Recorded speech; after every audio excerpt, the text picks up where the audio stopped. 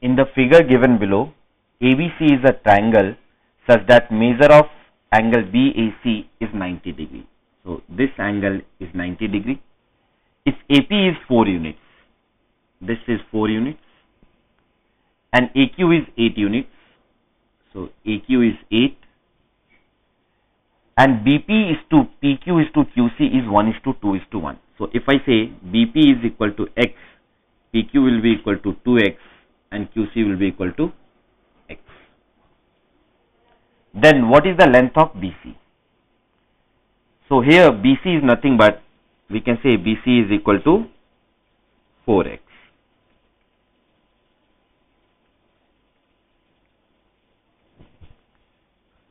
If I drop a median from A on PQ, like this one. So this length, let's say this point is equal to R. So this length is X and this length is X. So in triangle APQ, apply the Apollonius theorem, which is 4 square plus 8 square is equal to twice of x square plus AR square.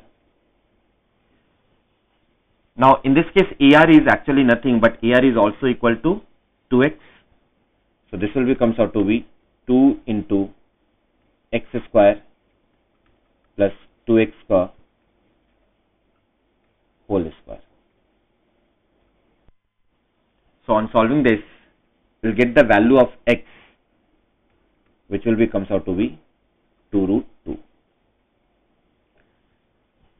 Since BC equal to 4x, so 4 into 2√2 will be equal to 8√2, which is option number